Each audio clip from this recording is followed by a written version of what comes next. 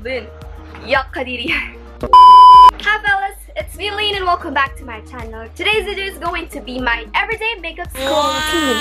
And if you're still interested, kung interested kayo sa aking minimalistic, minimalistic. I don't want to wear heavy makeups yung talagang pak na makeup. Kasi hindi naman tayo nandun para magpaganda. We're there to study. Okay, kaya guys, wear only light makeups. Pero nasa inyo naman yan kasi makeups make women more confident.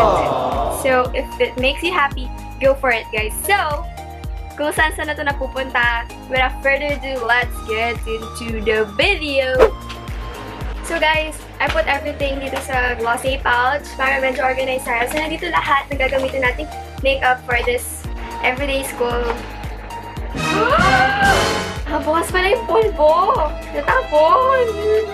So, yun po, no? Naglinis po tayo ng DR sa makeup kasi natapon po yung powder. Anyways, let's begin with the first product.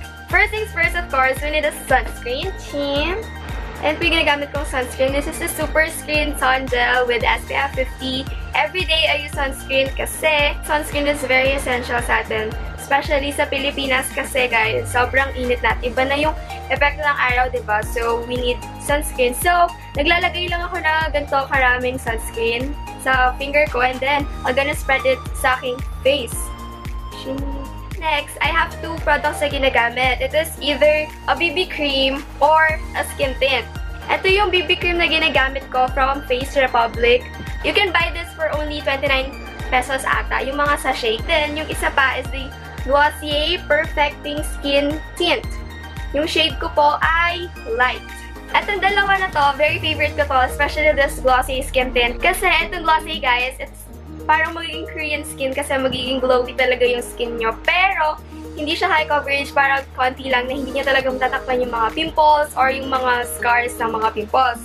Itong BB cream, medyo natatakpan niya compare dito sa skin tint. Pero, mas mahal itong glossy kasi hindi lang siya makeup, it is also a skincare for you guys. Kaya medyo mahal siya. So, everyday school makeup ko talaga, yung ginagamit ko talaga is this glossy. Pero pag medyo marami akong parang pimple marks, etong BB cream yung ginagamit ko. So, bago gamitin itong glossy, shake it well before you apply it to your skin. Yun yung nakalagay dun sa instruction niya sa likod. Shake me before use. So, yung pag-apply ko, ganyan lang.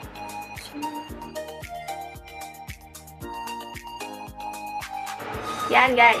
Ang maganda dito sa skin tint na to, hindi ako nagkakaroon ng breakouts, guys. Kahit ilang months ko na siya nagkagamit, hindi ako nagkaka-pimple kapag ito yung ginagamit ko everyday sa school. Dalawang bagay lang naman yan kapag everyday mo siya ginagamit. It's either mura siya, syempre dapat budget-friendly, or yung isa, hindi ka magkakaroon ng breakouts kasi nga, gamit mo siya everyday. So, with this glossy, kahit na medyo mahal, ito pa rin yung ginagamit ko kasi it doesn't break me out. I just don't know with other people kung mag-break out kayo kasi we all have different kinds of skin.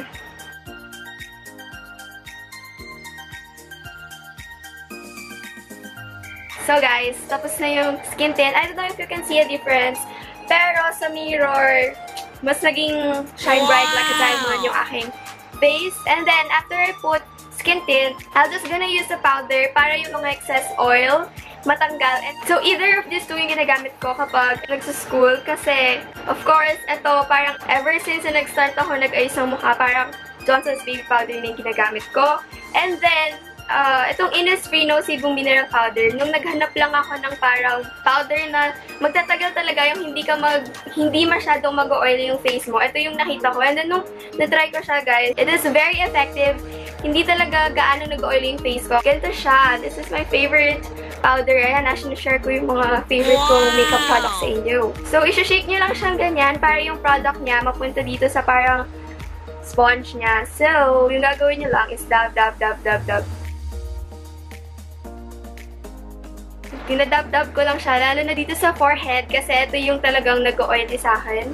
Ayan guys, medyo na-mattify niya lang yung face ko. Hindi na siya masyadong oily compared sa kanina. Next is the eyebrows. For the eyebrows, I'm gonna use the Perfect Brows ng Happy Skin. Kung mapapansin nyo guys, ano na siya, mukha na siyang luma kasi gamit na siya sa akin. Ito yung tip niya.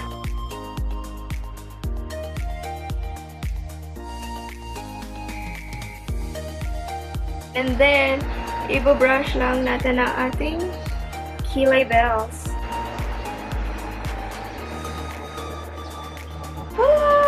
Next, we're gonna curl our lashes using a lash curler. Itong lash curler ko, it's from Happy Skin. Ang cute ng color niya, rose gold. And for the mascara, I use this L'Oreal Lash Paradise na mascara na waterproof. Kasi guys, mas gusto ko yung waterproof kasi minsan sa school, nagka-contact lens ako. Tapos syempre, minsan magluluha yung eyes ko. Kaya nakakahiya naman if makikita nila na may black-black ka dito, diba? Kapag naglalagay ako ng mascara, yung ginagawa ko, ganito. Lalagay ko sa pinakadulo and then isi-shake ko siyang ganyan. Parang irarub mo lang na gano'n, no? Diba? Mas magmumukha siyang parang natural. Tada! And then, gagamitin ko lang yung brush ko sa pangkilay para ayusin yung aking lashes. Kasi merong mga naiwan na parang, ayan o, nakita nyo ba itong black na malaki na yan? Para matanggal lang yung mga yun, ginagamitan ko siya ng, spoolie ba yung tawag dito? Then, after the eyes, let's proceed with the cheeks. To be honest, guys, hindi ako gumagamit ng blush kapag school days kasi rosy cheeks po ako. So, kapag minsan nilalagyan ko ng blush on yung cheeks ko, mukha akong si Annabelle. Mukha ako na sample ng mga 10 beses. Kaya, minsan-minsan lang talaga ako gumagamit ng blush on kapag full face makeup. Pero, if you want a natural blush talaga na mukhang natural finish, I recommend na gamitin nyo itong Glossy Cloud Paint. Ito in the shade Puff. Mukha lang din talaga siyang natural. Pero kapag nga talaga naglalagay ako ng mga blush on, mukha ako nasampal. But I'm gonna show you a technique na discover ko nung minikapan ako. Sabi nung makeup artist, when you put blush on, ganito. Ilagay niyo daw siya pa ganyan, pataas, so that it could lift your face. Hindi mukhang bagsak yung face niyo, para mukhang taas yung inyong face. Ayan guys, nakita nyo ba? Kapag naglagay ako ng cheek tint, mukha akong Annabelle. So, i-blend ko lang to guys, para hindi tayo magmukhang Annabelle, okay? Medyo natanggal ko na, na-blend ko na ng konti. But guys, yun yung technique daw na gamitin nyo kapag gumagamit kayo ng blush on or cheek tint everyday sa school. Pataas daw na ganon. And if you want to have the drunk blush, lagyan nyo na lang siya over here. Pero wag yung, alam nyo yung pag ganon, yung start dito, tapos pataas na ganon, yung pababa. Wag daw ganon, dapat pataas yung dito sa may bandang cheekbone para mukhang na-lift yung face nyo. Okay? And then for my lips, I use either lip eyes na sheer color or I use this glossier dotcom. Pag umaga kasi, ito yung ginagamit ko.